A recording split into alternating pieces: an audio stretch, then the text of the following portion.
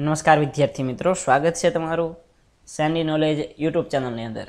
ગુજરાતના જિલ્લાઓની સિરીઝમાં વિદ્યાર્થી મિત્રો આપણે ધીરે ધીરે આગળ જઈ રહ્યા છીએ. લગભગ અત્યાર સુધીમાં 17 જેટલા જિલ્લાઓની વાત કરી લીધી અને આજના વિડીયોમાં વાત કરીશું ગુજરાતના જિલ્લાઓની સિરીઝની અંદર અમદાવાદ જિલ્લા વિશેની. અમદાવાદ જિલ્લા વિશેની વાત કરું એ પહેલાં વિદ્યાર્થી મિત્રો, જો હજી સુધી તમે અમારી ચેનલ સેન્ડી નોલેજને સબસ્ક્રાઇબ નથી કરી તો પ્લીઝ સબસ્ક્રાઇબ કરી લેજો. હવે આ ચેનલમાં તમને શું શું મળશે તેના વિશેની થોડીક માહિતી આપી દઉં. તો વિદ્યાર્થી મિત્રો, જીકેના જે કાંઈ પોર્શન હોય છે, જીકેના અલગ અલગ સબ્જેક્ટ હોય છે, સ્પર્ધાત્મક પરીક્ષાના સબ્જેક્ટ હોય છે, મને ટાઈમ મળશે એ પ્રમાણે હું રેગ્યુલર બેઝમાં અપલોડ કરતો રહીશ. જેમ કે અત્યારે વિદ્યાર્થી મિત્રો 2 દિવસે અત્યારે એકાદો જિલ્લાનો લેક્ચર આપણે પહોંચાડીએ છીએ. બાકી ગુજરાતનું સામાન્ય જ્ઞાન અત્યારે પૂરું કરી દીધું છે, તો હવે ભૂગોળ તરફ તેમાં પણ જવું છે. પરંતુ તબિયત થોડીક વિદ્યાર્થી મિત્રો એવી હતી, તેના કારણે ખાસ 2-3 દિવસથી ભૂગોળનો વિડીયો નથી બનાવી શક્યો. અને તમે પણ વિદ્યાર્થી મિત્રો તબિયત અત્યારે સાચવજો. નવરાત્રિના દિવસોમાં ખૂબ તબિયત લોકો બધાની બગડે છે અને મારી પણ થોડીક ફેરફાર થયો છે. કશો વાંધો નહીં. આપણે અત્યારે વાત કરીશું વિદ્યાર્થી મિત્રો જિલ્લાઓની. તે પહેલાં ચેનલને સબસ્ક્રાઇબ ન કરી હોય તો સબસ્ક્રાઇબ કરી લેજો. ટેલિગ્રામ ગ્રુપમાં જોઈન નથી થયા તો ટેલિગ્રામ ગ્રુપની અંદર જોઈન થઈ જજો. અને વોટ્સએપ ગ્રુપમાં પણ વિદ્યાર્થી મિત્રો તમારે જોઈન થવું હોય તો થઈ શકો છો.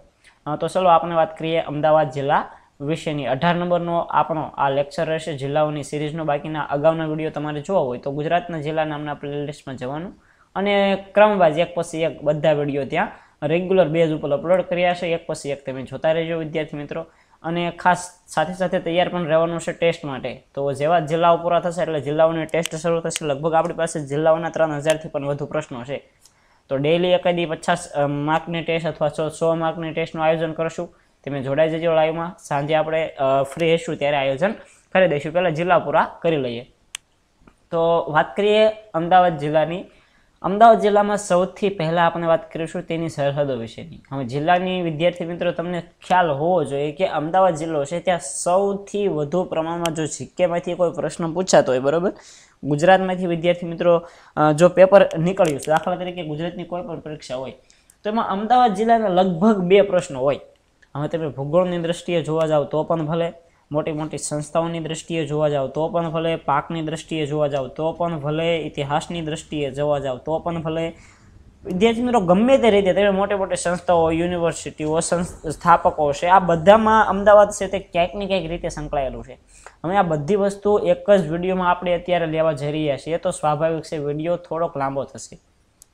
હું તમને વિડીયોમાં શું શું માહિતી આપું તો વિદ્યાર્થી મિત્રો બધા મહત્વના સ્થળો છે, સંગ્રહાલયો છે, પુસ્તકાલયો છે, મોટી મોટી સંસ્થાઓ છે, સ્થાપત્યો છે, ત્યારબાદ સાહિત્ય સભાઓ છે, મહત્વના સ્થળો જેમ કે નળ સરોવર આવેલું છે, ત્યારબાદ ધોળકા જે મલાવ તળાવ વિદ્યાર્થી મિત્રો ત્યાંનું પ્રખ્યાત છે. આ બધી માહિતીઓ છે તે બધી માહિતી એક જ વિડીયોમાં જોવાની છે. તો સ્વાભાવિક છે વિડીયો લાંબો થઈ જશે. જ્યારે અમદાવાદની વાત કરીએ ત્યારે ધોળકાને સાથે સાથે લોથલને પણ આપણે યાદ કરવું પડે. તો આ બધી વસ્તુ એક જ વિડીયોની અંદર લઈશું. અને આની અંદર શું નથી આવેલું એ પ્રશ્ન તમારે કરવો જોઈએ, કારણ કે અમદાવાદ એટલો બધો લાંબો, એટલો બધો લેન્ધી છે મિત્રો. પરંતુ તમે સ્વાભાવિક છે એકવાર વિડીયો જોઈશું એટલે આ બધી વસ્તુ યાદ રાખવી પોસિબલ છે જ નહીં. પરંતુ જે વિદ્યાર્થીઓએ અગાઉ જિલ્લાના લેક્ચર તૈયાર કરેલા હોય, જિલ્લા વિશેની માહિતી મેળવેલી હોય, ભૂગોળ વાંચેલું હોય, ઇતિહાસ વાંચેલો હોય તો બધું રિવિઝન થશે, યાદ રહેશે. અમુક જે વસ્તુ બાકી હોય તે આ વિડીયોમાં તમને મળી જશે, બરાબર. અને જે ફ્રેશર છે, જેમ કે પ્રથમવાર જ અમદાવાદ જિલ્લાની મુલાકાતે આપણે લેક્ચરમાં પહોંચી ગયા હોય તો તેવા વિદ્યાર્થીઓને જણાવવાનું કે આ વિડીયો તમને એકવાર જોયા બાદ જરૂર નથી કે બધું યાદ રહી જાય, તો 2-3 વાર રિવાઇઝ કરવો. તમારી પાસે કોઈ બુક હોય, ખાસ કરીને વર્ડિંગ બોક્સની એકાદી જીકેની બુક ખરીદી લેવી, જેથી બધા જિલ્લાનું તમારે ક્વિક રિવિઝન પણ તેમાંથી થતું રહેશે. અથવા તો તમારે રિવિઝન કરવું હોય તો થોડીક સ્પીડ વધારી અને વિડીયોની રિવિઝન કરી શકો છો. વાત કરીએ સૌથી પહેલાં જિલ્લાને લગતી સરહદો વિશેની. તો અત્યારે જે આવનારી જે તમામ સ્પર્ધાત્મક પરીક્ષાઓ છે તેની અંદર આવા પ્રશ્નો ખૂબ પૂછાવા લાગ્યા છે. કેવા પ્રશ્નો? તો અમદાવાદ જિલ્લાને નીચેનામાંથી કઈ સરહદ સ્પર્શ કરતી નથી? હવે સ્વાભાવિક છે 3 ઓપ્શન સાચા હોઈ શકે અને એકાદો ખોટો હોઈ શકે, બરાબર. એકાદો બીજું નામ આપેલું હોય બીજા જિલ્લાનું. પરંતુ તે પહેલાં આપણને એ ખ્યાલ હોવો જોઈએ કે કઈ કઈ જિલ્લાની સરહદ ટચ કરે છે, તો જ આપણે આ ક્વેશ્ચનનો આન્સર આપી શકીએ.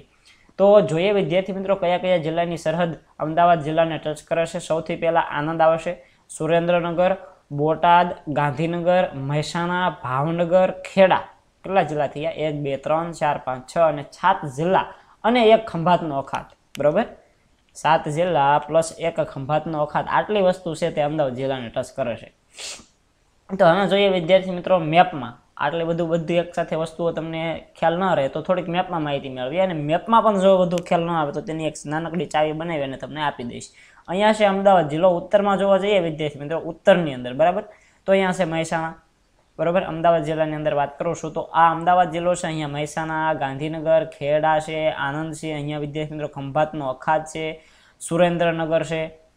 તો ઘણા બધા અહીંયા આ બાજુ વિદ્યાર્થી મિત્રો આ છે અહીંયાથી અહીંયા સુધીનો અમદાવાદ જિલ્લો છે. તો આ બાજુ જોવા જઈએ તો અહીંયા ભાવનગર છે, આ બાજુ બોટાદ છે વિદ્યાર્થી મિત્રો. તો ભાવનગર, બોટાદ, સુરેન્દ્રનગર 3, મહેસાણા, ગાંધીનગર અને ખેડા 6 અને એક આણંદ. આ 7 જિલ્લાઓ સરહદને સ્પર્શ કરે, જ્યારે અહીંયા ખંભાતનો અખાત છે તે પણ અડકતો હોય છે. તો આટલી વસ્તુ તમારે યાદ રાખવાની છે. તો આમાં ન યાદ રહે તો વિદ્યાર્થી મિત્રો એક નાનકડી શોર્ટકટ ટ્રીક યાદ રાખી લો કે અમદાવાદનો આ સૂબો ગામ ભાખે. અમદાવાદનો આ સૂબો ગામ ભાખે. હવે અમદાવાદની અંદર તમારે શું વસ્તુ યાદ રાખવાની છે? તો અમદાવાદ જિલ્લો પ્રોપર યાદ રહી જશે. અમદાવાદની શોર્ટકટ ટ્રીક છે એટલે તમારે યાદ રાખવાનું છે અમદાવાદનો આ સૂબો ગામ ભાખે. આનો મતલબ થશે આણંદ, સુનો મિનિંગ થશે સુરેન્દ્રનગર, બોનો મિનિંગ થશે બોટાદ, ગા એટલે ગાંધીનગર, મ મીન્સ મહેસાણા, ભા મીન્સ ભાવનગર અને ખે મીન્સ ખેડા. તો એક શોર્ટકટ ટ્રીક છે. બધી ટ્રીક વિદ્યાર્થી મિત્રો બધા જિલ્લાની મિક્સ થાય એટલા માટે જ ડેઈલી એક લેક્ચર લઈએ છીએ 2-3 દિવસે, એટલે બધું તમે એકદમ ક્લિયર કરી શકો.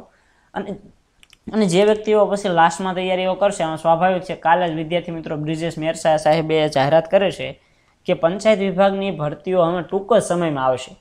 ટૂંક જ સમયમાં એટલે કેટલા સમયમાં? તો વિદ્યાર્થી મિત્રો 20 તારીખ પછી, આજે 15 તારીખ આસપાસ સમય થયો છે, એટલે 20 તારીખ સુધીમાં તો જે કોન્સ્ટેબલની હતી એ બધી તો આવી જવાની છે, પરંતુ 20 તારીખ સુધી એટલે કે આ મહિનાના અંતમાં પંચાયત વિભાગની ભરતીઓ છે તે પણ જાહેર થવા જઈ રહી છે. જૂની ભરતીઓ છે તે ઓપન થશે, બરાબર. જૂનું બધું હતું તે કેન્સલ કરી અને નવું ફરીથી નવા ફોર્મ ભરવાના શરૂ પણ થઈ જશે. બાકી જે કોન્સ્ટેબલની છે એ તો તમે પલકના ઝબકારે જ આ બધી ભરતીઓ પૂરો થઈ જવાની છે.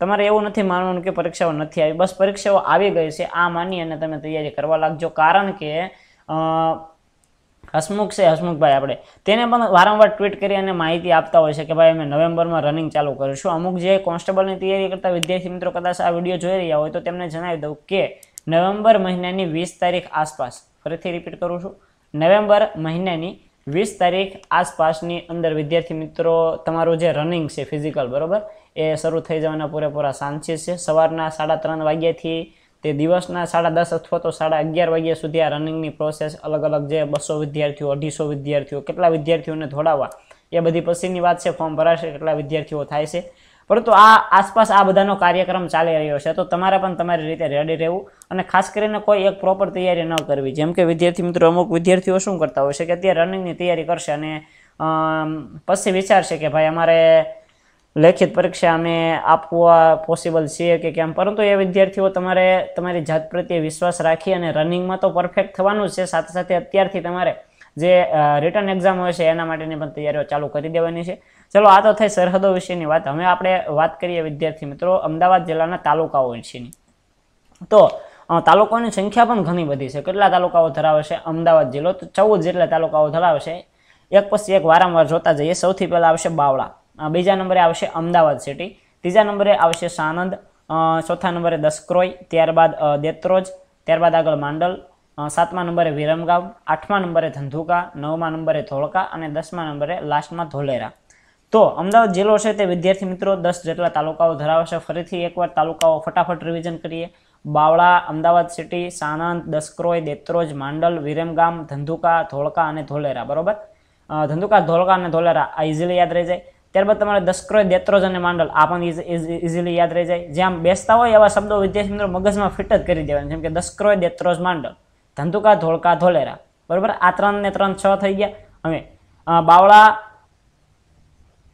અમદાવાદ તો યાદ રાખવા જેવું છે અને પોતે અમદાવાદ છે એટલે અમદાવાદ એ તો યાદ રહી જશે. 2-3 તાલુકાઓ યાદ રાખવાના, એક બાવળા તાલુકો યાદ રાખવાનો, એક વિરમગામ તાલુકો યાદ રાખવાનો, બાકી તમારે જોડ બનાવી દેવાની. અને તેમ છતાં પણ ન ફાવે, બરોબર, અમુકને ન ફાવે, કોઈ વાંધો નહીં. ચલો, આપણે એક ટ્રીક લાવી રહ્યા છીએ કે અમદાવાદમાં સાદ દેમાં, કારણ કે જે વિરમગામનો ધંધો ધોલેરામાં ચાલે છે.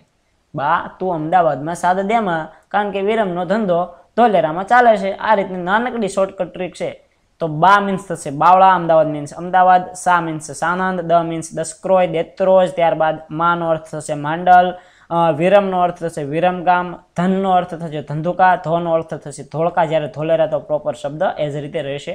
તો બા અમદાવાદમાં સાદ દેમાં, કારણ કે વિરમનો ધંધો ધોલેરામાં ચાલે છે. આ રીતની એક શોર્ટકટ ટ્રીક તમે યાદ રાખી શકો. આગળ વધીએ વિદ્યાર્થી મિત્રો. સરહદો તાલુકાઓની ચર્ચા બાદ હવે વાત કરીએ જે કાંઈ અલગ અલગ પ્રાચીન નામથી અમદાવાદ શહેરને ઓળખવામાં આવતું હતું, તો શા માટે આ પ્રાચીન નામો હતા, કોને આ પ્રાચીન નામો આપ્યા હતા, તેના વિશેની વાત કરીએ. તો અમદાવાદ શહેર છે તે પ્રાચીન સમયમાં જુદા જુદા નામોએ ઓળખાતું હતું.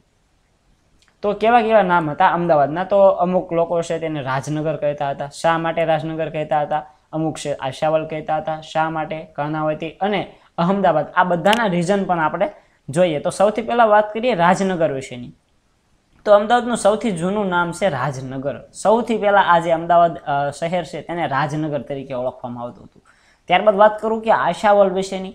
તો આશાવલ શા માટે વિદ્યાર્થી મિત્રો કહેવાનું? તો જે આશાવલી નામની ટોળકીના સરદાર એવા આશાભીલે આ નગર વસાવ્યું હતું. આશાવલ નામની ટોળકી, તેનો સરદાર વિદ્યાર્થી મિત્રો હતો આશાભીલ, તેને આ નગર વસાવ્યું હતું. તેના લીધે આ શહેરને આશાવલ તરીકે ઓળખવામાં આવતું હતું. વાત કરીએ કર્ણાવતી શા માટે ઓળખવામાં આવતું હતું? તો સોલંકી વંશના રાજવી એવા કર્ણદેવ સોલંકીએ આ નગરને જીત્યું અને વિસ્તાર્યું, એટલે કે મોટું કર્યું, વિસ્તાર વધાર્યો, અને તેથી આ નગર છે તેને કર્ણાવતી નગર તરીકે ઓળખવામાં આવે છે. તો આટલી હતી વિદ્યાર્થી મિત્રો અલગ અલગ નામની કેટલીક માહિતી. હવે અમદાવાદની પ્રોપર વાત કરવાની શરૂ કરીએ તો અમદાવાદ છે તે વિદ્યાર્થી મિત્રો સૂફી સંતોની ભૂમિ, ગુજરાતનું આર્થિક પાટનગર અને ગુજરાતનું પ્રથમ પાટનગર હતું. ગુજરાતનું પ્રથમ પાટનગર હતું. આપણે કાલે જ ગાંધીનગરની વાત કરી હતી, ત્યારે પણ મેં વિદ્યાર્થી મિત્રો તમને જણાવ્યું હતું કે ભાઈ ગાંધીનગર પહેલા આપણે જે ગાંધીનગર પાટનગર બન્યું તેની પહેલા કયું પાટનગર હતું, આ મેં તમને વાત કરી હતી. તો અમુક વિદ્યાર્થીઓએ કોમેન્ટ કરી હતી, એક બે વિદ્યાર્થીઓએ કોમેન્ટ કરી હતી કે ભાઈ પહેલાં આપણું જે પાટનગર હતું તે અમદાવાદ હતું અને અત્યારે ચેન્જીસ થઈ ગયો છે. તો મેં કોમેન્ટ કરવાનું કહ્યું હતું, બે ત્રણ વિદ્યાર્થીઓએ કોમેન્ટ કરી, અને સ્વાભાવિક છે અત્યારે પરીક્ષાનો એટલો બધો માહોલ છે પરંતુ કોઈ ખાસ ધ્યાન નથી આપતું રીડિંગની અંદર, અને કદાચ મારી ચેનલ સાથે એવા જે તૈયારી કરવાવાળા લોકો છે તે ઓછો વર્ગ જોડાયેલો છે. તો ખાસ મિત્રો બધા વિદ્યાર્થીઓને શેર કરી દેજો. આવી માહિતી એકદમ ફ્રીમાં કદાચ તમને અલગ જગ્યાએ આવો સોર્સ ન મળી શકે એમ. તમે અત્યારે કદાચ તમે કોઈ બેન્ચ ખરીદશો ને વિદ્યાર્થી મિત્રો ઓનલાઈન કે કોઈ પણ માધ્યમથી અલગ અલગ એકેડમીની, તો એ 3 મહિનાની અંદર તમને એટલું ઝડપથી ભણાવશે કે તમને આ બધું વસ્તુ એક કલાકમાં એક જિલ્લો પૂરો કરી દેશે. હું પણ પૂરો કરી દઉં છું, સ્વાભાવિક છે. પરંતુ અમદાવાદ જિલ્લાની વાત વિદ્યાર્થી મિત્રો આમાંથી એક ઓથેન્ટિક વસ્તુ રહી ન જાય. બધી વસ્તુ મેં આવરી લેવાનો પ્રયાસ કર્યો છે. ન કે વિદ્યાર્થી મિત્રો અત્યારે તો 2011ના આંકડા જૂના કહેવાય, પરંતુ તેમ છતાં એ આંકડાનો પણ મેં સમાવેશ કરી દીધો છે, તેની પણ આગળ વાત કરીશું. તો આગળ વધીએ અમદાવાદની આગળ આપણે વાત કરીએ તો અમદાવાદ છે તે કઈ નદીના કિનારે વસેલું છે? સાબરમતી નદીના કિનારે. ત્યારબાદ ગુજરાતનું કોઈ હૃદય હોય, ગુજરાતનું હૃદય, તો ગુજરાતના હૃદય તરીકે પણ અમદાવાદ જિલ્લાને ઓળખવામાં આવે છે. ગુજરાતના હૃદય તરીકે પણ અમદાવાદને ઓળખવામાં આવે છે. હવે વાત કરું તો સુલતાન અહમદ શાહે 26/2/1411 સુલતાન અહમદ શાહે 26/2/1411ના રોજ સૂફી સંત એવા શેખ અહમદ ખટુગંજબક્ષના હાથે પાયો નખાવ્યો. શેનો પાયો નખાવ્યો? અહમદાબાદનો. મેં તમને આગળ વાત કરી કે અલગ અલગ નામે ઓળખવામાં આવતા હતા, બરોબર, રાજનગર, આશાવલ, કર્ણાવતી, પરંતુ મેં અહમદાબાદની વાત નહોતી કરી, તો તેના વિશેની આપણે વાત કરી લઈએ. અહમદાબાદ શા માટે નામ પડ્યું? તો તારીખ યાદ રાખજો, 26/2/1411ના રોજ સૂફી સંત શેખ અહમદ ખટુગંજબક્ષના હાથે અહીંયા પાયો નાખવામાં આવ્યો, અને તેથી આ નગર છે તે અમદાવાદ તરીકે ઓળખાય છે. ત્યારથી જ આ નગરને અમદાવાદ તરીકે ઓળખવાની શરૂઆત થઈ. મુસ્લિમ તારીખ પ્રમાણે આપણે જોવા જઈએ, મુસ્લિમ તારીખ પ્રમાણે જોવા જઈએ તો અમદાવાદની સ્થાપના છે તે હિજરી સંવત 813ના ઝિલહાક મહિનાની જે 2જી તારીખ છે અને ગુરુવારના દિવસના રોજ થઈ હતી. તો આ એટલું બધું આપણા માટે ઇમ્પોર્ટન્ટ નથી, બરાબર. આગળ વધીએ. અમદાવાદની જે વિદ્યાર્થી મિત્રો સ્થાપના થઈ હતી, બરાબર, સ્થાપના થઈ ત્યારે 4 અહમદો હતા. કયા કયા 4 અહમદો સામેલ હતા આની અંદર? તો તેની વાત કરું તો પ્રથમ નંબરે આવશે અહમદ શાહ, બરાબર, પ્રથમ નંબરે આવશે અહમદ શાહ બાદશાહ જે હતો તે.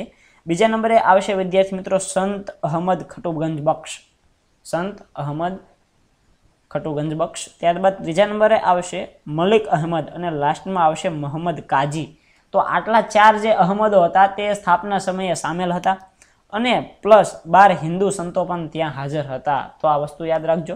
ત્યારબાદ વાત કરું તો વિદ્યાર્થી મિત્રો એલિસ બ્રિજના પૂર્વ છેડે કે જ્યાં માનેક બુરજની જગ્યા છે ત્યાં અમદાવાદના કોટની પહેલી ઈંટ મૂકવામાં આવી હતી. અમદાવાદની પહેલી ઈંટ કઈ જગ્યાએ મૂકવામાં આવી હતી? તો એલિસ બ્રિજનો પૂર્વ છેડો જ્યાં માનેક બુરજની જગ્યા છે તે જગ્યાએ અમદાવાદના કોટની જે પહેલી ઈંટ છે તે મૂકવામાં આવી હતી અને ત્યારબાદ ભદ્રના કિલ્લો પણ તે જગ્યાએ બાંધવામાં આવ્યો છે.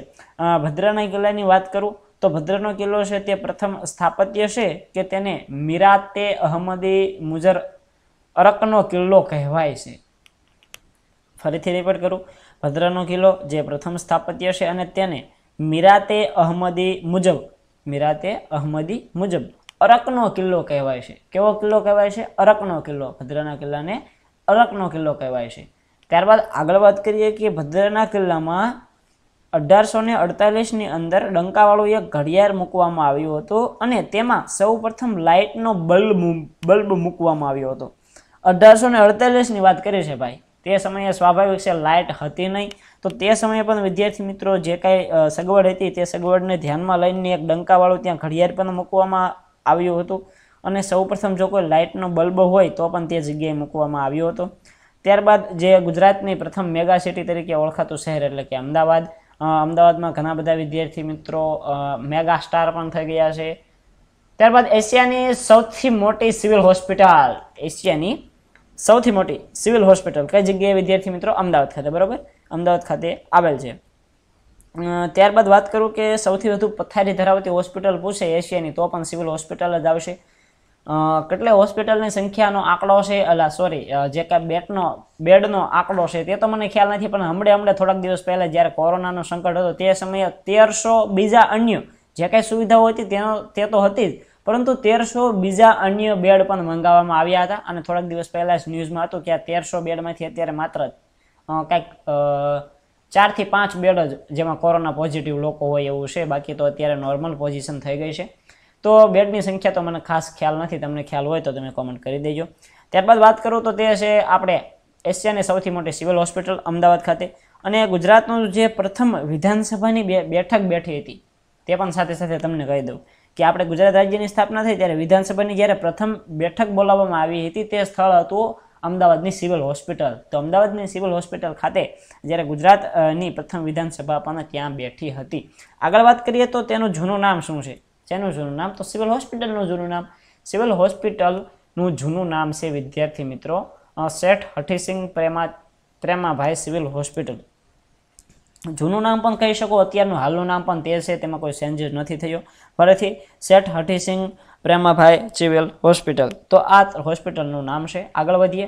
ગુજરાતનું પ્રથમ સચિવાલય જે આંબાવાડી ખાતે આવેલું છે, જેને કહીએ છીએ ને આપણે પોલિટેકનિકલ કોલેજ. બરોબર, ગુજરાતનું પ્રથમ સચિવાલય કયું છે? પોલિટેકનિકલ કોલેજ આંબાવાડી ખાતે.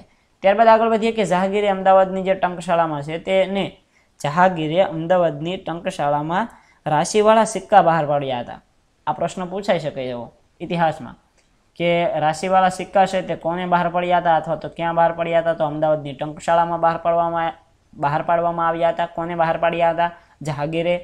ત્યારબાદ અમદાવાદ જિલ્લાના વૌઠા ખાતે 7 નદીઓનો સંગમ થાય છે. સાવ ઇઝી અને નોર્મલ માહિતી છે ભાઈ.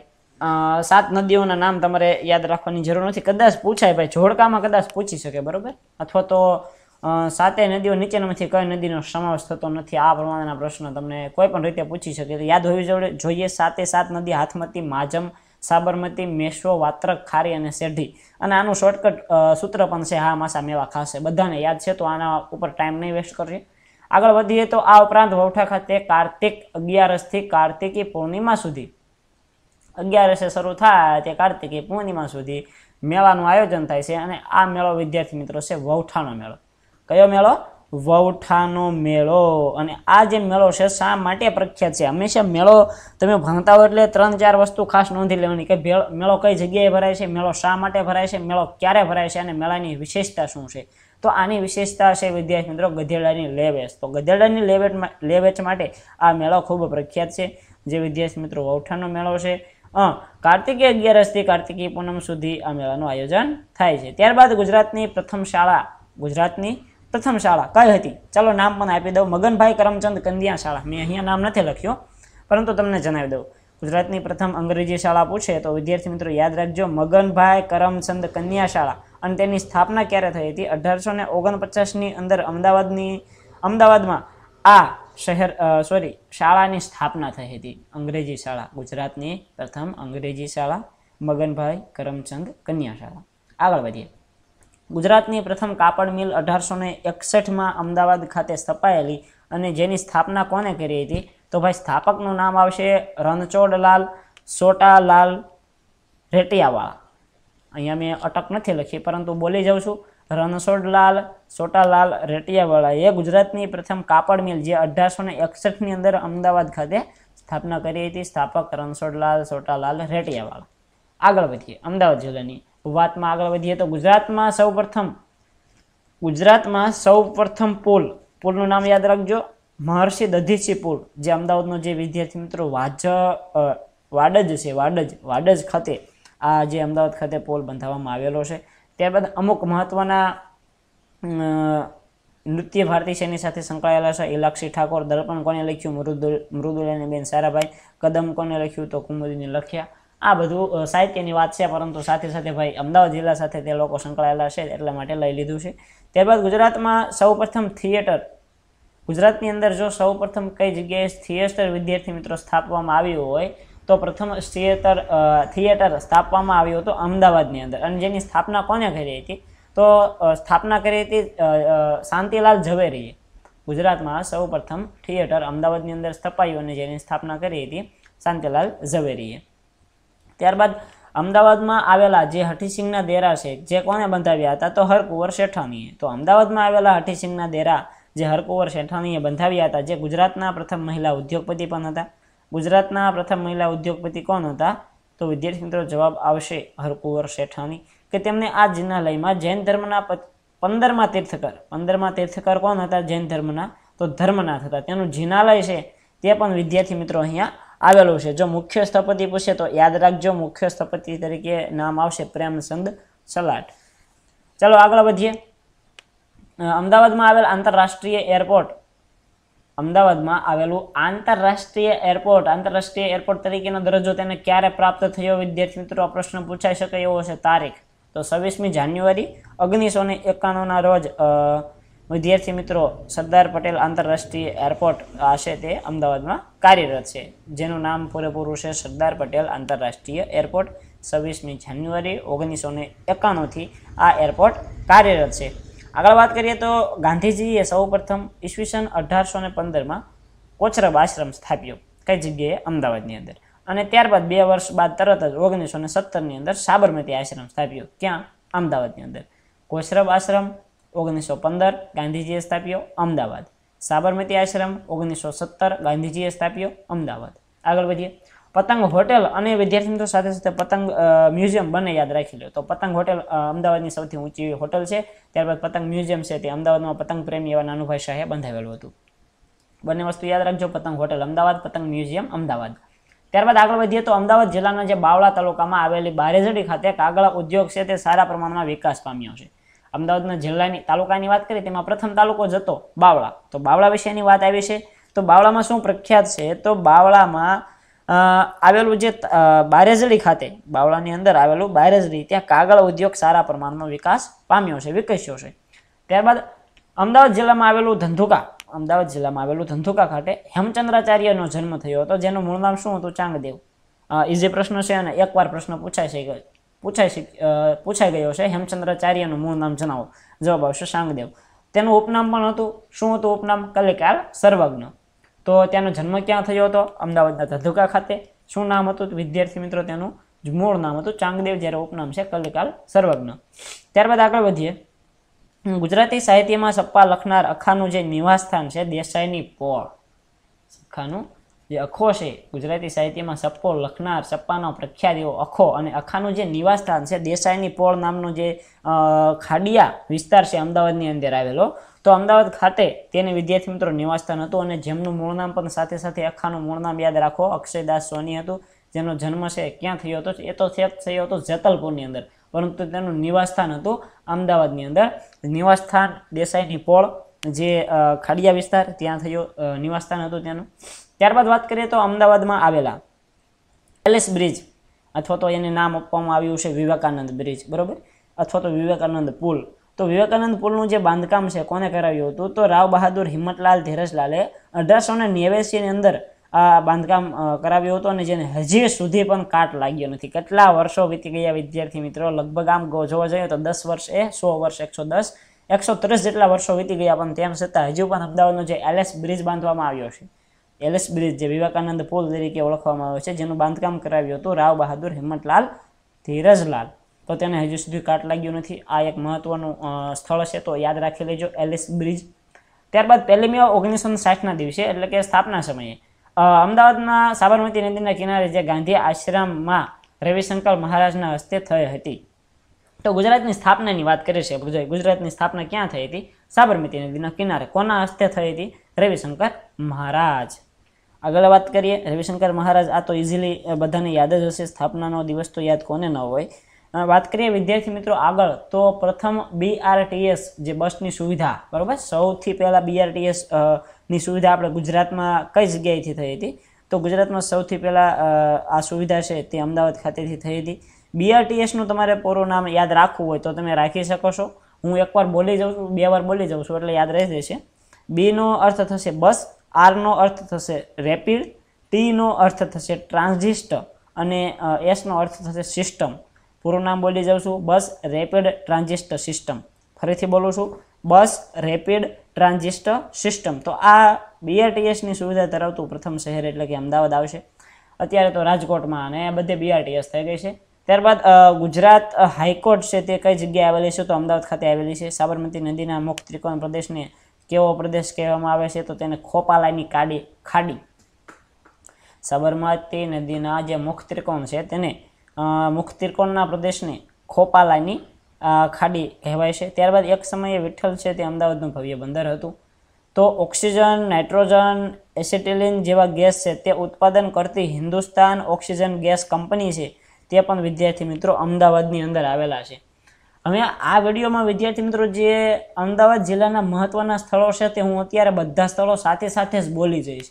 જે વિડીયોમાં આપણે વાત કરીએ છીએ કે ભાઈ અત્યારે તો બોલતા હોય છે, પણ વિડીયો પૂરો થાય એકવાર એટલે આપણે નજર ફેરવી લઈએ છીએ કે ભાઈ આટલા સ્થળો મહત્વના અમદાવાદ જિલ્લાની અંદર આવેલા છે, અથવા તો કોઈ પણ જિલ્લાની જે તે જિલ્લાની અંદર આવેલા છે. પરંતુ આ વિડીયોમાં આપણે એવું નહીં બોલીએ, કારણ કે સ્વાભાવિક છે વિડીયો ખૂબ લાંબો થવાનો છે મિત્રો. તો એકવાર હું પણ થોડુંક પાણી પી લઉં.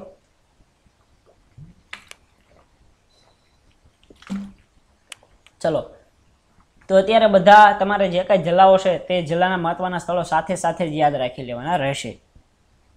ત્યારબાદ વિદ્યાર્થી મિત્રો સાહિત્યની દ્રષ્ટિએ જોવા જઈએ તો ઘણા બધા સાહિત્યકાર, આનંદ શંકર ધ્રુવ, દિવાકર. આનંદ શંકર ધ્રુવ છે તે વિદ્યાર્થી મિત્રો સાહિત્ય દિવાકર તરીકે જાણીતા એવા નરસિંહરામ દિવેટિયા, તથા પ્રેમ ભક્તિ અને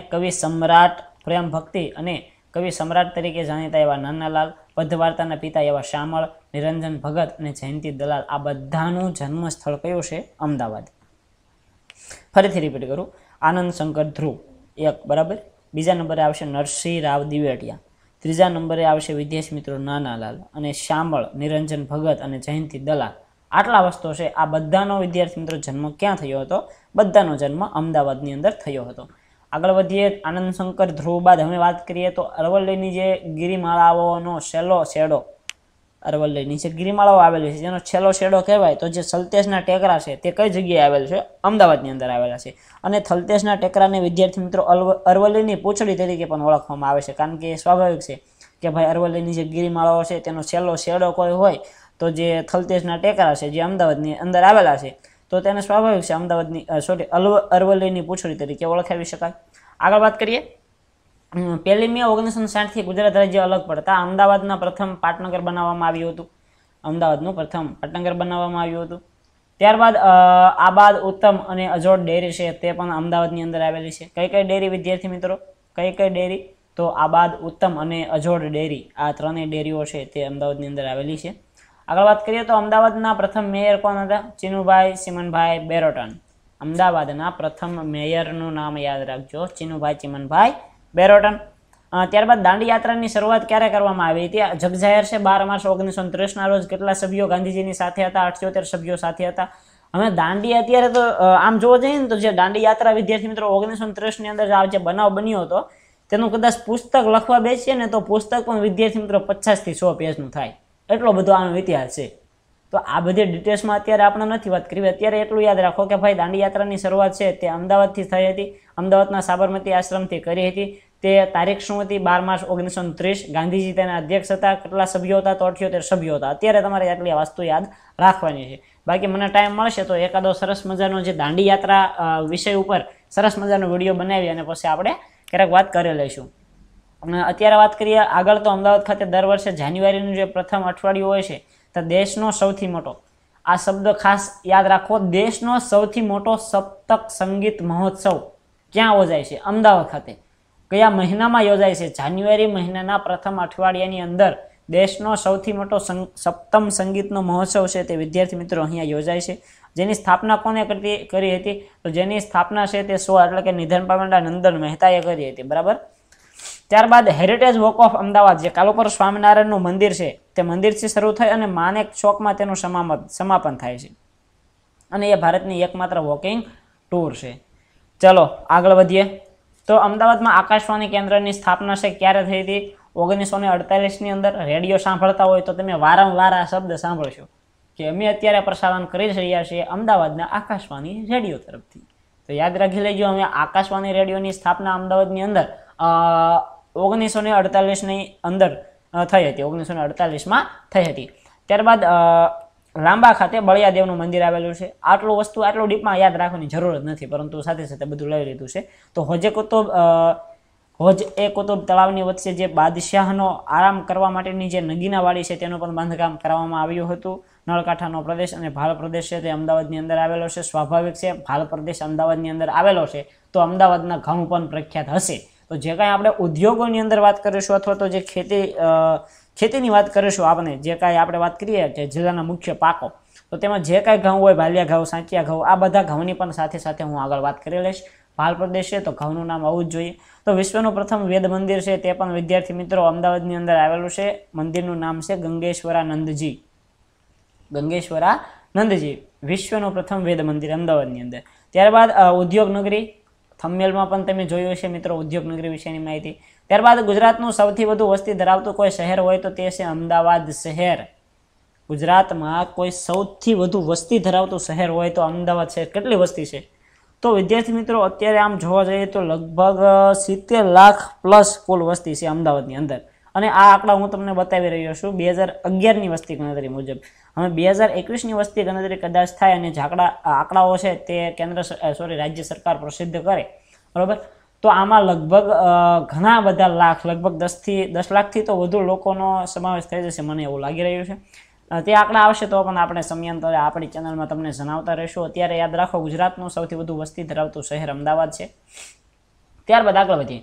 ગુજરાતનો સૌથી પહોળો પુલ, આગળ પણ વાત કરી, ઋષિ દધીચી પુલ સાબરમતી નદીના કિનારે. તો દેશની સૌ પ્રથમ હોપ ઓન ઓફ બસ, કઈ બસ? દેશની સૌ પ્રથમ હોપ ઓન ઓફ બસ છે તે પણ અમદાવાદ ખાતે શરૂ કરવામાં આવી હતી. ગુજરાતની પ્રથમ ફોરેન પોસ્ટ ઓફિસ છે તે પણ અમદાવાદ ખાતે શરૂ કરવામાં આવી હતી.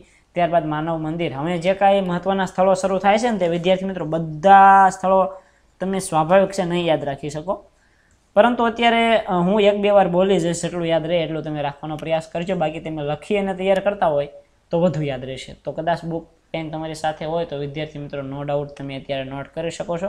બાકી જિલ્લા પૂરા થશે એટલે કે બધા જિલ્લા પૂરા થશે એટલે એક બુક બનાવી, બુક મીન્સ કે PDF હું તમને બનાવી અને તમારા સુધી પહોંચાડવાનો પ્રયત્ન કરીશ, બરાબર. બધા જિલ્લા એકમાં આવી જાય અને સાથે જો કોઈ આ બુક PDF લેવા માંગતા હોય તેને સાથે સાથે આપણું ગુજરાતનું સામાન્ય જ્ઞાન છે તે પણ ફ્રી આપીશું.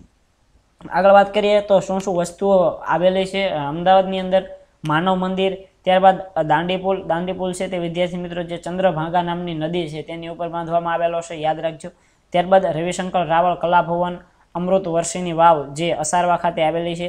ત્યારબાદ આ નગરમાં ભદ્રનો કિલ્લો, ગાયકદેવની હવેલી, 3 દરવાજા, જામા મસ્જિદ, બાદશાહનો હજીરો, રાણીનો હજીરો, ઝક્કરિયાની મસ્જિદ, કુતુબુદ્દીન શાહની મસ્જિદ, રાણી રૂપમતીની મસ્જિદ, રાણી સિપ્રીની મસ્જિદ, જે અમદાવાદનું રત્ન કહેવાય છે એવી રાણી સિપ્રીની મસ્જિદ. શું કહેવાય છે તેને? રાણી સિપ્રીની મસ્જિદને અમદાવાદનું રત્ન.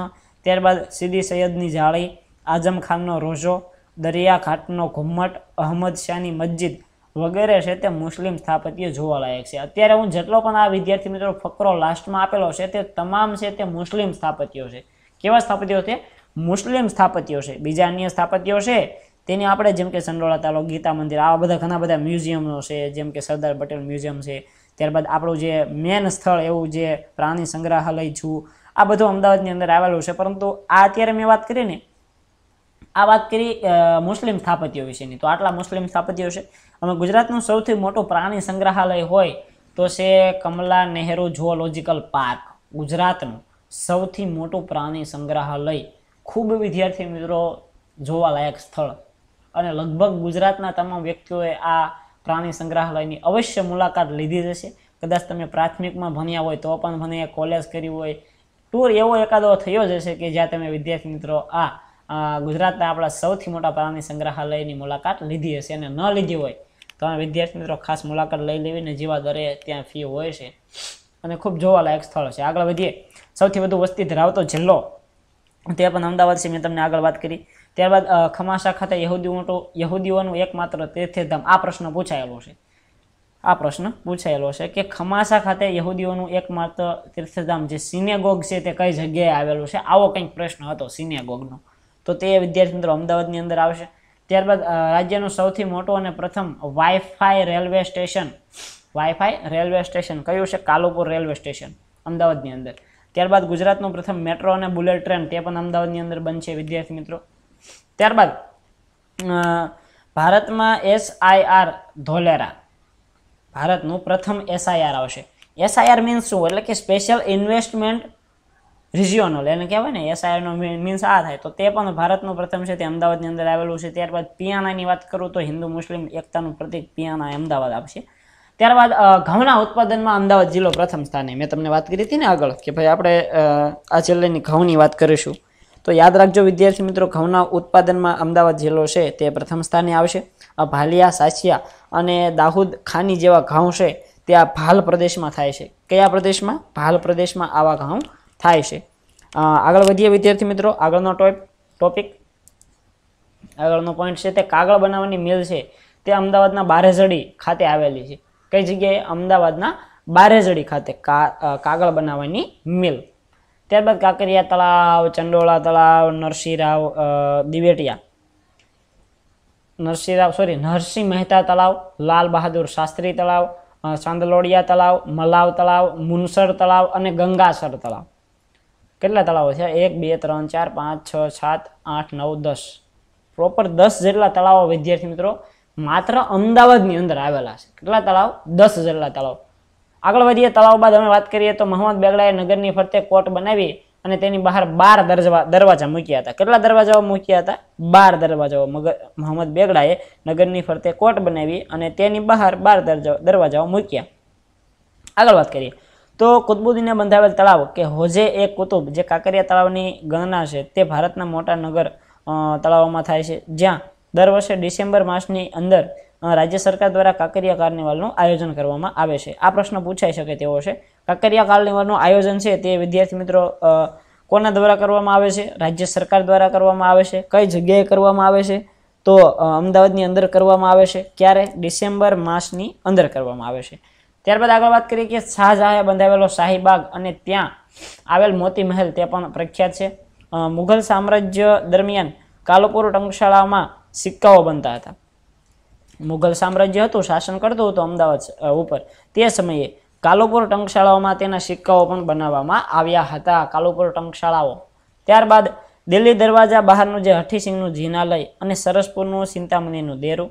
ત્યારબાદ ઝવેરીવાડનું જે પાર્શ્વનાથનું દેરાસર છે તે કલાનો અદ્ભુત નમૂનો છે. તો આટલી આ બધી વસ્તુઓ છે તે પણ અમદાવાદની અંદર આવેલી છે, જે દિલ્હી દરવાજા બહારનું હઠીસિંહનું જિનાલય, ત્યારબાદ સરસપુરમનું ચિંતામણીનું દેરું, ત્યારબાદ જડેશ્વરી પાર્શ્વનાથનું દેરાસર, આ બધી વસ્તુઓ છે તે અમદાવાદની અંદર આવેલી છે.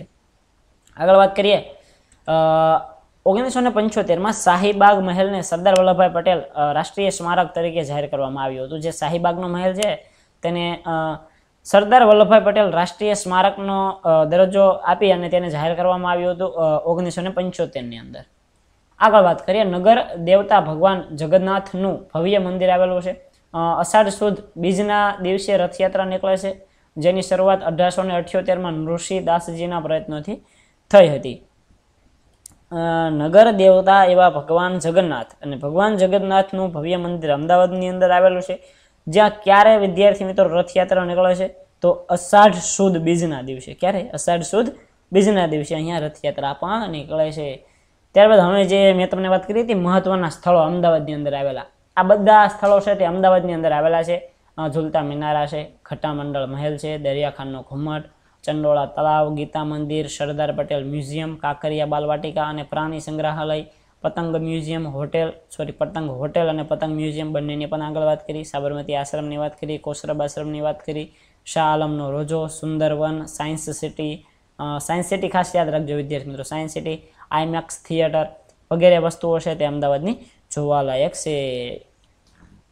સાબરમતી આશ્રમને વિદ્યાર્થી મિત્રો ગાંધી આશ્રમ તરીકે પણ ઓળખવામાં આવે છે, બરાબર? આ વસ્તુ યાદ રાખજો.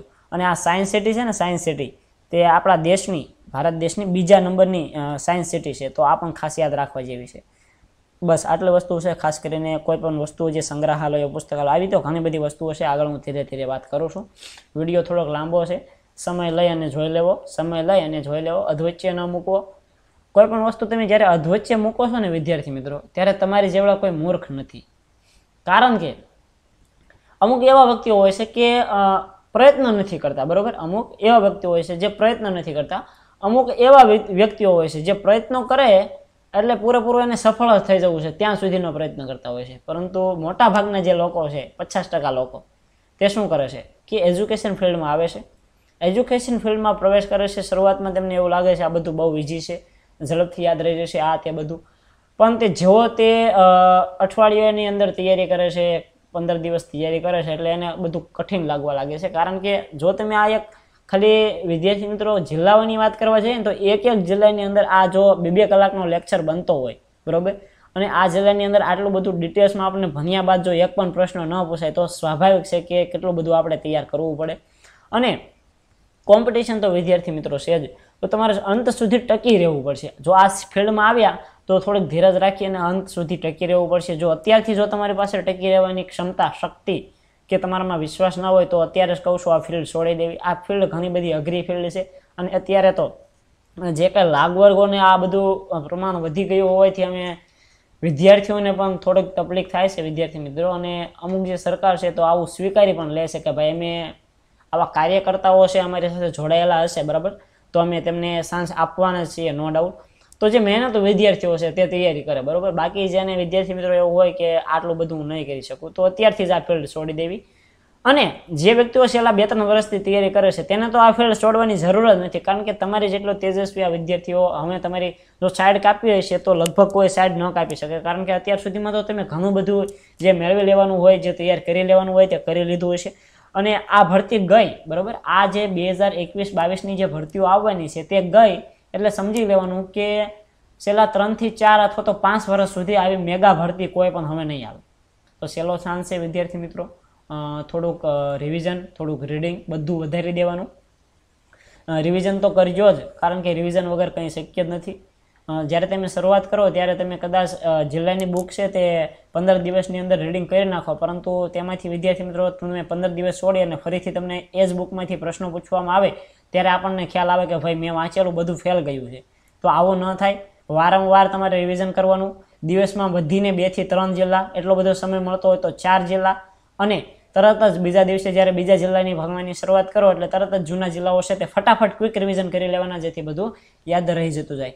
ચલો આપણે આગળ વાત કરીએ કે આ ઉપરાંત મોહમ્મદ બેગડાના અંતઃપુરના દાસી બાઈ હરીરે, કોણ દાસી હતો? અંતઃપુરના દાસી બાઈ હરીરે અમદાવાદ ખાતે વાવનું નિર્માણ કરાવેલું, જે હાલમાં દાદા હરીની વાવ તરીકે ઓળખવામાં આવે છે. તેમજ ભાવ નિર્જનનું યોગેશ્વરનું મંદિર, ઇસ્કોન મંદિર, કૃષ્ણ મંદિર, ગો ગાર્ડન, તિલકબાગ, સરદાર બાગ, સૌરભ ગાર્ડન, પરિમલ ગાર્ડન, કવિ નરસિંહ મહેતા સરોવર જે વસ્ત્રાપુર ખાતે આવેલું છે વગેરે આ બધી વસ્તુઓ છે તે અમદાવાદ જિલ્લાના જાહેર ઉદ્યાનો છે. આ ઉદ્યાનોની વાત કરી તો આટલી બધી વિદ્યાર્થી મિત્રો વસ્તુઓ છે અમદાવાદની અંદર પુષ્કળ પ્રમાણમાં બહુ કહેવાય ને બહુ વધારે પડતા મહત્વના સ્થળો આવેલા છે. યાદ રહી જવા બહુ કન્ફ્યુઝન છે, હું પણ નથી યાદ વિદ્યાર્થી મિત્રો આટલું બધું રહેતું, પરંતુ આપણે એક પ્રયાસ કરી રહ્યા છીએ. બરોબર, ધીરે ધીરે તમારે બધું યાદ રાખવાનું રહેશે.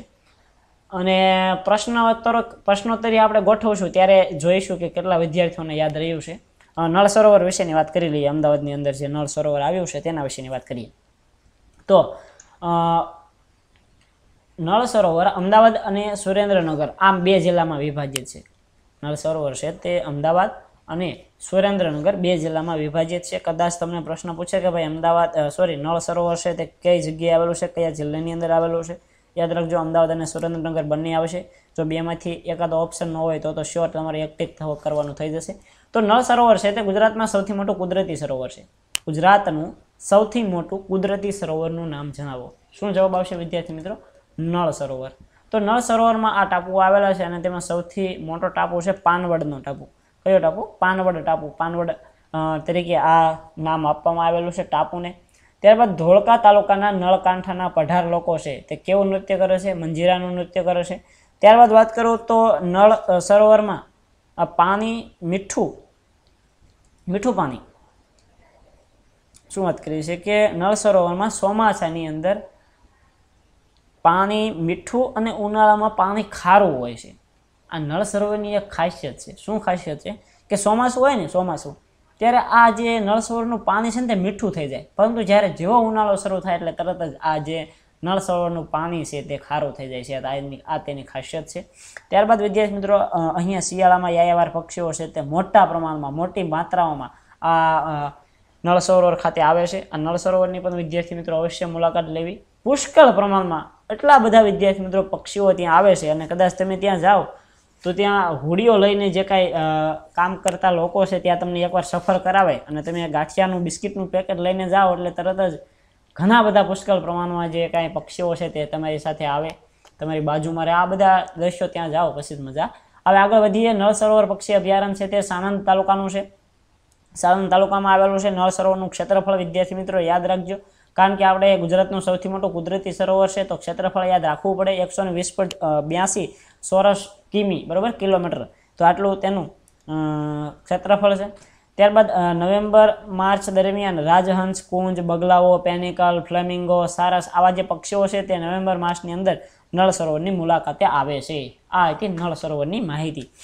આગળ વાત કરીએ તો સાબરમતી નદી પર જાણે તોરણ બાંધ્યા હોય તેવા 12 પુલ પણ આવેલા છે. સાબરમતી રિવરફ્રન્ટ યોજના અમદાવાદ શહેરના સૌંદર્યમાં વધારો કરે છે. નર્મદા યોજનાને કારણે નદી છે તે 2 કાંઠે છલકાય છે. આ હતી સાબરમતી નદીની વાત. ત્યારબાદ એક જમાનાનું ભારતનું માન્ચેસ્ટર ગણાતું આ જે ઐતિહાસિક શહેર, પ્રગતિ શહેર છે તે વ્યાપાર ધંધા અને કુનેહ માટે જાણીતું છે. કોને શબ્દ મને મગજમાં નથી બેસતો. કુનેહ માટે અમને અમદાવાદ. ભાઈ અમદાવાદમાં જવું હોય તો વિદ્યાર્થી મિત્રો ખૂબ આમ કહેવાય ને કે તૈયારીઓ સાથે જવું પડે, કારણ કે લૂંટવાનો ધંધો બધી અમદાવાદમાં બહુ ચાલે છે. લૂંટવાનો ધંધો અમદાવાદમાં બહુ ચાલે છે અને આમ સૌથી વધુ મોંઘી વસ્તુઓ, સૌથી વધુ ડિમાન્ડેડ વસ્તુઓ તમારી ખિસ્સામાં કદાચ 500 રૂપિયા હોય ને તો તમે માંડ અહીંથી કદાચ 50 કિલોમીટર સુધી જવું હોય ને તો 500 રૂપિયામાં થાય પણ નહીં. એટલું આમ મોંઘું શહેર અમદાવાદ શહેરને કહેવામાં આવે છે. તો અમદાવાદ શહેરમાં જાઓ તો થોડીક ધ્યાન રાખવી. બાકી અમદાવાદ શહેરમાં જે કાયમ માટે રહેતા હોય એના માટે રોજનું થઈ ગયું. તો અમદાવાદના આશ્રમ રોડ અને સીજી રોડ જેવા અદ્યતન માર્ગો તે પણ પ્રખ્યાત છે, તે પણ અમદાવાદના છે. ત્યારબાદ ગુજરાત વિદ્યાસભા કે જેને વર્નાક્યુલર સોસાયટી કહેવાય છે તેની સ્થાપના કોને કરી? ફારબસ સાહેબે તેની સ્થાપના કરી હતી. જેનું મુખપત્ર પણ બહાર પાડવામાં આવ્યું હતું. નામ હતું બુદ્ધિપ્રકાશ. શું નામ હતું વિદ્યાર્થી મિત્રો? બુદ્ધિપ્રકાશ. આગળ વધીએ. અમદાવાદને અબુલ ફઝલે દુનિયાનું બજાર અને જહાંગીરે ગર્દાબાદ નામ આપ્યું હતું. આમાં ઘણા બધા વિદ્યાર્થીઓને ખ્યાલ નથી કે ગર્દાબાદ આ શબ્દ કયો શબ્દ છે એમ. તો ગર્દાબાદ એટલે કે વિદ્યાર્થી મિત્રો ધોળિયું શહેર. જહાંગીરે અમદાવાદને કેવું શહેર કર્યું હતું? ધોળિયું શહેર. આ શબ્દ જો તમારી સમક્ષ આવે ને તો લાઇટ થઈ જાય, પરંતુ ગર્દાબાદ જો શબ્દ આવશે તો લાઇટ નહીં થાય. એટલા માટે મેં ધોળિયું જે શબ્દ ફેમસ શબ્દ છે ને એ લખ્યો જ નથી, ગર્દાબાદ શબ્દ લખ્યો છે. તો જહાંગીરે અમદાવાદને ગર્દાબાદ અથવા તો તમે કહી શકો કે ધોળિયું શહેર એવું નામ આપ્યું હતું, એ નામે ઉપજ્યું હતું. ત્યારબાદ રજની વ્યાસે કહ્યું કે પ્રાચીન સમયમાં લંડન કરતાં પણ વધારે કોઈ સમૃદ્ધ શહેર હોય તો છે અમદાવાદ શહેર. ત્યારબાદ 2017માં આ જે શહેર છે તે વિદ્યાર્થી મિત્રો એવું ભારતનું પ્રથમ જે કોઈ શહેર હોય કે જેને વિશ્વ વિરાસતની વારસામાં જો તેને સ્થાન આપવામાં આવ્યું હોય તેવું યુનેસ્કો દ્વારા જે સ્થાન અપાય છે તેને 2017માં આ શહેરને અમદાવાદને વિશ્વ વિરાસત વારસાના શહેર તરીકે સ્થાન મળ્યું હતું. ક્યારે? 2017ની અંદર. આગળ વધીએ કે અમદાવાદમાં ઓઢવ ખાતે 70મો વન મહોત્સવ જે 2019 દરમિયાન જડેશ્વર નામના સાંસ્કૃતિક વનની સ્થાપના કરવામાં આવી હતી. ત્યારબાદ વાત કરીએ ધોળકા વિશેની વાત કરીએ તો શું ધોળકામાં આવેલું છે? સૌથી પહેલાં જૂનું નામ જોઈ લઈએ. ધોળકાનું જૂનું નામ શું આવશે? તો ધવક્કલપુર. શું આવશે? ધવક્કલપુર ધોળકાનું જૂનું નામ છે, બરાબર. ત્યારબાદ મિનળ દેવીએ બંધાવેલું મલાવ તળાવ. કયું તળાવ? મિનળ દેવીએ બંધાવેલું મલાવ તળાવ, તે અહીંયા આવેલું છે. એક બીજું પણ તળાવ છે મુનસર તળાવ, તેની પણ હું આગળ વાત કરીશ. તે પણ મિનળ દેવીએ જ બંધાવેલું હતું. અને આ તળાવ છે ધોળકાનું જે મલાવ તળાવ તે પણ મિનળ દેવીએ જ બંધાવ્યું હતું. કન્ફ્યુઝન ન થાય એટલા માટે સાથે સાથે ક્લિયર કરી દઉં છું. તો જે મિનળ દેવીના ન્યાયના પ્રતીક તરીકે માનવામાં આવે છે. અને આ ઉપરાંત પાંડવોની શાળા, ભીમનું રસોડું, સિદ્ધનાથ મહાદેવનું ઐતિહાસિક મંદિર, આવી જે ઐતિહાસિક જગ્યાઓ છે તે પણ ધોળકા ખાતે આવેલી છે. ધોળકા છે તે મહાભારતના સમયનું વિરાટનગર હોય તેવું માનવામાં આવે છે. તેમજ જામફળ અને દાડમના બગીચા સૌથી વધુ ગુજરાતમાં જો કોઈ જગ્યાએ હોય અથવા તો જામફળ અને દાડમના બગીચા માટે પ્રખ્યાત શહેર હોય તો તે વિદ્યાર્થી મિત્રો આવશે અમદાવાદનું ધોળકા. ત્યારબાદ ભીમનું રચોડું અને વૌઠાનો જે પ્રખ્યાત મેળો છે તે પણ ધોળકા ખાતે ભરાય છે. ખાન સરોવર છે તે પણ ધોળકામાં આવેલું છે. અને એક બીજું ખાન સરોવર છે જે પાટણ જિલ્લાની અંદર આવેલું છે. જ્યારે આપણે પાટણની વાત કરીશું ત્યારે હું ફરીથી રિપીટ કરીશ કે ભાઈ ખાન સરોવર છે તે ધોળકાની અંદર પણ આવેલું છે, અમદાવાદ જિલ્લાની અંદર, અને પાટણમાં પણ આવેલું છે. કન્ફ્યુઝન ન થાય એના માટે. ત્યારબાદ અહીં આવેલો જે કલીકુંડ છે તે જૈન લોકોનું પ્રસિદ્ધ તીર્થ છે. કલીકુંડ જૈન લોકોનો પ્રસિદ્ધ તીર્થ છે. ત્યારબાદ અરણેજ ખાતે બુદ્ધ ભવાનીનું મંદિર પણ આવેલું છે. અને બિનપિયત ઘઉં સંશોધનનું કેન્દ્ર કયું છે? અરણેજ. તો આટલી વસ્તુ ધોળકામાં યાદ રાખવાની થશે. આગળ વાત કરીએ ધંધુકા વિશેની. તો ધંધુકા છે તે કઈ નદીના કિનારે? સુખભાદર નદીના કિનારે અને હેમચંદ્રાચાર્યની જન્મભૂમિ છે. આ બે વસ્તુ તમારે યાદ રાખવાની છે અને બંને વસ્તુ આપણે આગળ જોઈ ગયા. ત્યારબાદ વિરમગામ. તો વિરમગામ વિશેની વાત કરું તો મિનળ દેવીએ બંધાવેલું મુનસર તળાવ. મિનળ દેવીએ બંધાવેલું મુનસર તળાવ કઈ જગ્યાએ? વિરમગામ ખાતે. મિનળ દેવીએ બંધાવેલું મલાવ તળાવ ધોળકા ખાતે, મુનસર તળાવ વિરમગામ ખાતે. તો મુનસર તળાવ અને ગંગુ વંજારાએ બંધાવેલું જે ગંગુસર તળાવ છે તે વિરમગામની અંદર આવેલું છે. આગળ વાત કરીએ તો વિરમગામમાં મિનળ દેવીએ બંધાવેલો મુનસર તળાવ છે જે અર્ધ સહસ્ત્રલિંગ તરીકે પણ ઓળખવામાં આવે છે. વિરમગામમાં મિનળ દેવીએ બંધાવેલું મલાવ તળાવ છે. અહીંયા વિદ્યાર્થી મિત્રો મલાવ તળાવ નહીં આવે, મુનસર તળાવ આવશે, બરાબર. અહીંયા મલાવ તળાવ નહીં આવે, મુનસર તળાવ. જો આપણે આગળ જોયું કે ભાઈ મુનસર તળાવ વિરમગામ ખાતે મિનળ દેવીએ બંધાવેલું હતું, તેને અર્ધ સહસ્ત્ર તળાવ તરીકે પણ ઓળખવામાં આવે છે. કોને? મુનસર તળાવને. તો મુનસર તળાવને અર્ધ સહસ્ત્રલિંગ તળાવ તરીકે પણ ઓળખવામાં આવે છે. કપાસના ઉત્પાદન માટે જાણીતો પ્રદેશ કે જેને વિરમગામ કોટન ઝોન કહેવામાં આવે છે. તો વિરમગામમાં આટલું યાદ રાખવાનું. ત્યારબાદ માંડલ વિશેની વાત કરીએ તો રાવળકોટના કુળદેવી ખંભલાવ માતાનું પ્રસિદ્ધ મંદિર, ભવ્ય મંદિર ત્યાં આવેલું છે. અને વસંત પંચમીના દિવસે અહીં પાટોત્સવ ઉજવવામાં આવે છે. વસંત પંચમીના દિવસે માંડલ ખાતે પાટોત્સવ ઉજવવામાં આવે છે. વાત કરીએ વિદ્યાર્થી મિત્રો સાણંદ વિશેની. શેની વાત કરીએ? સાણંદ વિશેની થોડીક માહિતી મેળવી લઈએ તો વિરમગામ હાઈવે પર સાણંદ નજીક જે ચારોડી ગામ પાસે ટાટા નેનો કારનો પ્લાન્ટ આવેલો છે. આ પ્રશ્ન થોડોક વધુ વિદ્યાર્થી મિત્રો પૂછાવાની સંભાવના છે, તો યાદ રાખજો. ટાટા નેનો કારનો પ્લાન્ટ કઈ જગ્યાએ આવેલો છે? સાણંદ નજીક ચારોડી ગામ ખાતે, બરાબર. ત્યારબાદ એક બીજો પોઈન્ટ છે કે આ ઉપરાંત ફોર્ડ કંપનીનો કારનો જે પ્લાન્ટ છે, ફોર્ડ કંપની, કદાચ તમે ફોર્ડ નામ સાંભળ્યું હશે અને કાર પણ જોયેલી છે, તો તે પણ વિદ્યાર્થી મિત્રો સાણંદ ખાતે તેનો પ્લાન્ટ આવેલો છે. અને ડેટ્રોઇટ સિટી ઓફ ગુજરાત તરીકે સાણંદને ઓળખવામાં આવે છે. તો આટલી વસ્તુ થઈ સાણંદ વિશેની. હજી વિદ્યાર્થી મિત્રો વિડીયો પૂરો નથી થયો, હવે તો વિડીયોની શરૂઆત છે. અત્યાર સુધીમાં કેટલી આપણી જે કાંઈ માહિતી મેળવી છે આ બધી માહિતી હતી વિદ્યાર્થી મિત્રો મહત્વના સ્થળોની. તેમાં થોડાક સ્થળો બાકી રહી ગયા છે. એક સરખેજ બાકી રહ્યું છે. સરખેજ જેવું પૂરું થાય એટલે સંસ્થાઓ, સંગ્રહાલયો, યુનિવર્સિટીઓ, સંસ્થાપકો, આની વાત કરીએ. સરખેજ વિશેની વાત કરી લઈએ તો અમદાવાદની નજીક મહંમદ બેગડા તથા શાહજાદાઓની મજર, એટલે કે મજરને બીજા કયા નામે ઓળખવામાં આવે છે? મજરને કબર અથવા તો કબર જ કહેવાય. તો જે અમદાવાદની નજીક મહંમદ બેગડા અને તેના શાહજાદાઓની જે મજાર આવેલી છે, મજાર એટલે કે કબર આવેલી છે, તેની નજીકમાં જ મહંમદ બેગડાની બેગમનો રોજો તેમજ સુલતાન અહમદ શાહના ગુરુ શેખ અહમદ ખટુગંજ બક્ષનો રોજો તથા મસ્જિદ આવેલું છે. આ બધી આગળ વાત કરી, પરંતુ સરખેજની પ્રોપર વાત કરીએ છીએ એટલે લઈ લીધું. અને બાજુમાં એક મોટું તળાવ પણ આવેલું છે.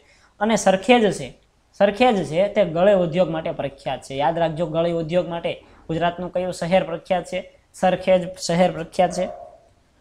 ત્યારબાદ હવે વાત કરીએ મહત્વના આવેલા સંગ્રહાલયોની. અમદાવાદમાં આવેલા મહત્વના સંગ્રહાલયો તો ગુજરાત વિદ્યાપીઠ સંગ્રહાલય,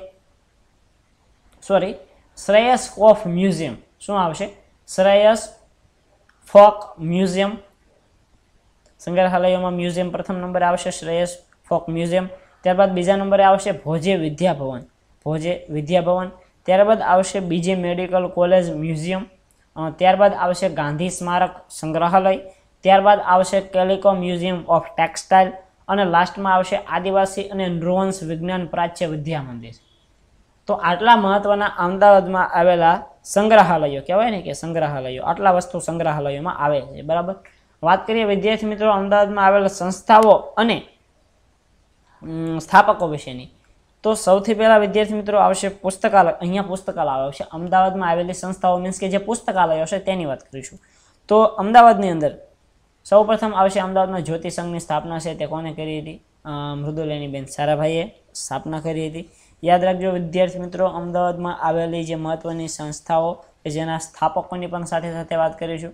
તો અમદાવાદમાં આવેલી મહત્વની સંસ્થા જેનું નામ છે જ્યોતિ સંઘ, અમદાવાદની અંદર આવેલી છે, જેની સ્થાપના મૃદુલાનીબેન સારાભાઈએ કરી હતી.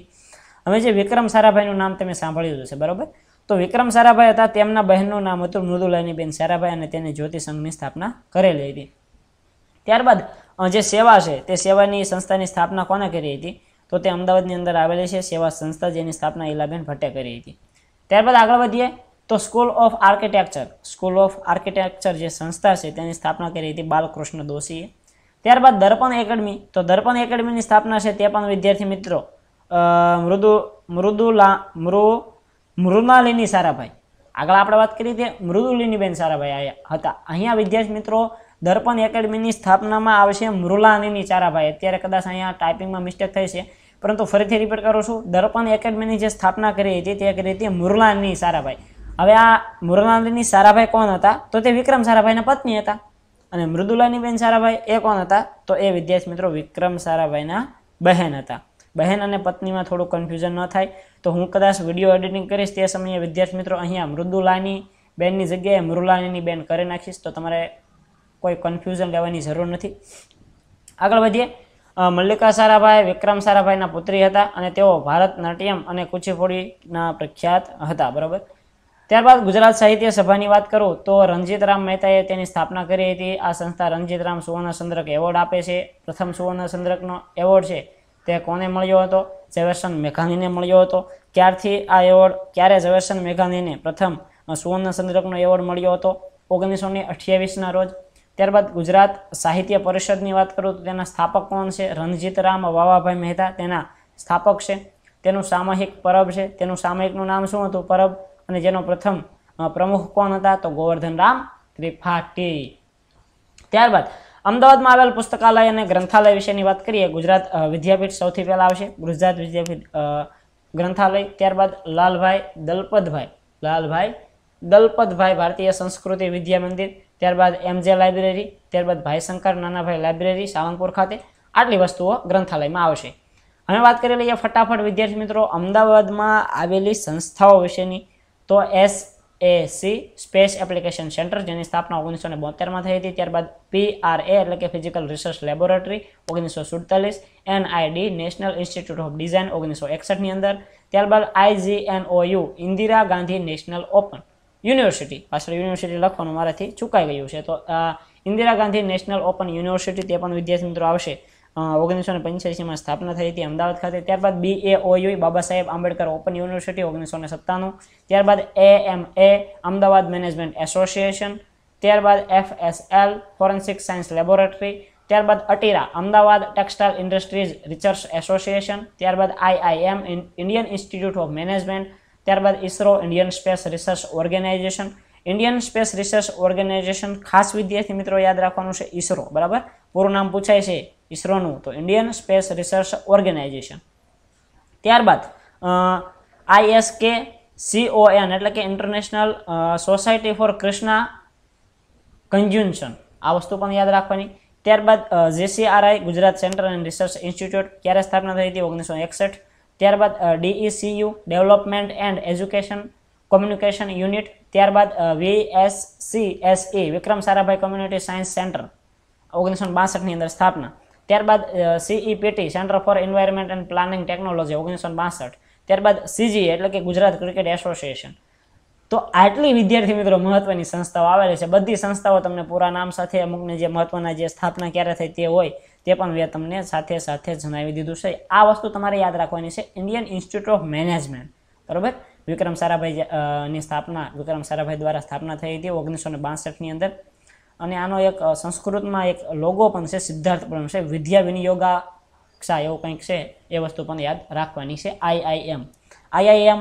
ત્યારબાદ યાદ રાખજો વિદ્યાર્થી મિત્રો, ખાસ કરીને ઈસરો પણ યાદ રાખી લેજો. આગળ વધીએ ગુજરાતમાં આવેલ વિદ્યાપીઠો વિશેની. તો ગુજરાત યુનિવર્સિટી સૌથી પહેલા વિદ્યાપીઠમાં આવશે, જેની સ્થાપના 23 નવેમ્બર 1949. ત્યારબાદ જે GTU છે વિદ્યાર્થી મિત્રો, ગુજરાત ટેકનિકલ યુનિવર્સિટી, તે પણ અહીં આવેલી છે. ત્યારબાદ લકુલોશ યોગ યુનિવર્સિટી 2013 ની અંદર જે ચારોડી ખાતે અમદાવાદની અંદર. રક્ષા શક્તિ યુનિવર્સિટી, ભાગવત વિદ્યાપીઠ. આ જે ભાગવત વિદ્યાપીઠ છે તે સ્પેશિયલ સંસ્કૃત માટેની વિદ્યાપીઠ છે.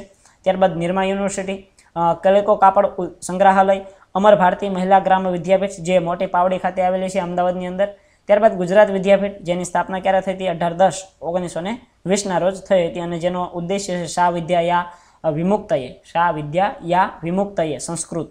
ત્યારબાદ પ્રથમ કોલેજ છે ગુજરાત કોલેજ, અને જેની સ્થાપના વિદ્યાર્થી મિત્રો, સંસ્થાની જો મૂળ શરૂઆત જોવા જઈએ તો 1860 થઈ હતી, પરંતુ આમ અત્યારની દ્રષ્ટિએ જોવા જઈએ તો 1887 થી પ્રોપર આ કોલેજની શરૂઆત થઈ હતી, બરોબર. આવેલ વિદ્યાપીઠો બાદ હવે વાત કરીએ જિલ્લાના મુખ્ય પાકોની. તો ભાલિયા ઘઉં છે, સાસિયા ઘઉં, કપાસ, બાજરી, ડાંગર, એરંડા, જામફળ, બટાકા, જીરું અને જુવાર. 2-3 વસ્તુઓ ખાસ યાદ રાખજો, ભાલિયા ઘઉં, સાસિયા ઘઉં અને વિદ્યાર્થી મિત્રો ડાંગર યાદ રાખવાના. આ ત્રણ છે, ખાસ યાદ રાખજો. જિલ્લાના મુખ્ય ઉદ્યોગોની વાત કરું તો ઇજનેરીનો ઉદ્યોગ, રાસાયણિક ખાતરનો ઉદ્યોગ, રસાયણો, વેજીટરી, દવાઓ, સુતરાઉ કાપડ અને ઇલેક્ટ્રોનિક્સ, આટલા મહત્વના ઉદ્યોગો છે. 2011ની વસ્તી ગણતરી મુજબ કેટલાક આંકડાઓ વિદ્યાર્થી મિત્રો જોઈ લઈએ. આંકડાઓમાં સમયાંતરે કદાચ ચેન્જીસ થઈ જાય તો તમે સુધારો કરી લેજો. ક્ષેત્રફળ છે 7173 ચોરસ કિલોમીટર. ત્યારબાદ વસ્તીની વાત કરું તો મેં તમને આગળ વાત કરી હતી કે ભાઈ 70,45,314 આસપાસ વસ્તી છે. જાતિ પ્રમાણ ઘણું બધું વિદ્યાર્થી મિત્રો નીચું કહી શકાય. 1000 પુરુષોની સામે 903 જેટલા મહિલાઓ છે તે જાતિ પ્રમાણ ધરાવે છે. આગળ વાત કરીએ વસ્તી ગીચતાની તો 983 જેટલા વસ્તી ગીચતા ધરાવતો આ જિલ્લો છે. હવે વિદ્યાર્થી મિત્રો સૌથી વધુ વસ્તી ગીચતા કયા શહેરમાં છે? સૌથી વધુ વસ્તી ગીચતા છે તે કયા શહેરમાં છે? સુરત શહેરમાં છે. કેટલી વસ્તી ગીચતા છે તમારે કોમેન્ટ બોક્સમાં અવશ્ય જણાવવાનું છે, બરાબર. સુરત જિલ્લાની અંદર કેટલી વસ્તી ગીચતા છે તે તમારે કોમેન્ટ બોક્સમાં અવશ્ય જણાવવાનું છે. અને કોડ પણ જણાવવાનો છે સાથે સાથે કે અમદાવાદ જિલ્લાનો કોડ શું છે, RTO દ્વારા આપવામાં આવતો કોડ. સાક્ષરતા દરની વાત કરું તો સૌથી વધુ સાક્ષરતા ધરાવતો જિલ્લો અમદાવાદ અને સુરત બંને આવશે 86.65%. બંને સેમ જ છે એટલે બંને પ્રથમ ક્રમાંકે જ આવશે. તો મિત્રો આ હતી અમદાવાદ જિલ્લાની સરસ મજાની માહિતી. વિડીયો સ્વાભાવિક છે ઘણો બધો લાંબો થઈ ગયો છે, તો અમારું કામ ગમ્યું હોય તો વિદ્યાર્થી મિત્રો કમેન્ટ કરી દેજો. મિત્રો સુધી શેર માહિતી કરતા રહેજો, અને ખાસ વિડીયોને લાઇક તો અવશ્ય કરવાનો છે. આટલી બધી મહેનત કરીએ છીએ તમારી પાસે, તો ફળ સ્વરૂપે બસ એક જ આશા છે કે ભાઈ લાઇક કરી દેજો. ત્યારબાદ આગળ વધીએ. ચેનલને સબસ્ક્રાઇબ ન કરી હોય તો હજી સુધી સબસ્ક્રાઇબ નથી કરી તો સબસ્ક્રાઇબ કરી જ લેજો. બેલ આઇકનને પ્રેસ કરી દેજો જેથી નોટિફિકેશન આવી જાય. Thank you for watching this video. જય હિન્દ, વંદે માતરમ. મળીએ નવા વિડીયોમાં નવી માહિતી સુધી. ત્યાં સુધી બાય બાય, ટેક કેર, જય હિન્દ.